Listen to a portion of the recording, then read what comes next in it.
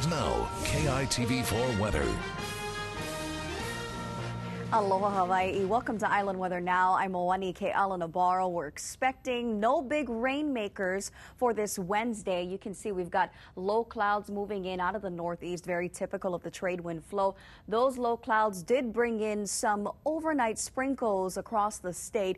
Nothing big in the rainfall department, though. The biggest rainfall total we had was just over 1/10 of an inch into Maui's West Wailua Iki gauge. We do see a clump of clouds moving in out of the east towards the Big Island, so the Hilo side looking at some morning showers as we make our way into work and school.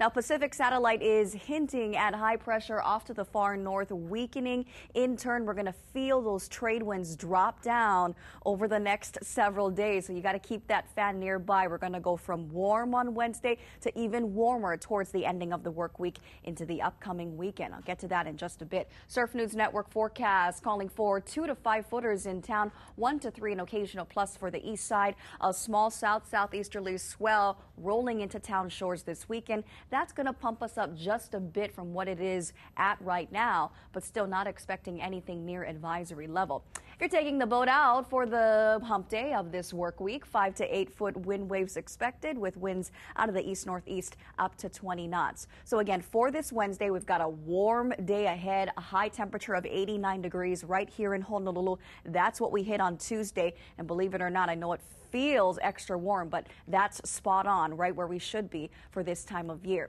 If you're heading out for Wednesday night, mostly cloudy skies. We've got some high clouds moving in out of the southwest. According to the Hawaiian moon calendar, tonight's moon phase is called Hua. Look for those trade showers to pick up overnight over those Windward and Mauka sections. Now, again, you can see we've got no big rainmakers, but once we hit Thursday, that's when we're going to see that increase in showers right around Thursday evening, especially towards the western half of the state. And looking ahead with our extended forecast, those lighter winds take hold on Thursday, making us feel extra muggy into the weekend. And again, those increasing showers, especially for windward spots on the western half of the island chain, will start to pick up Thursday into late Saturday as well.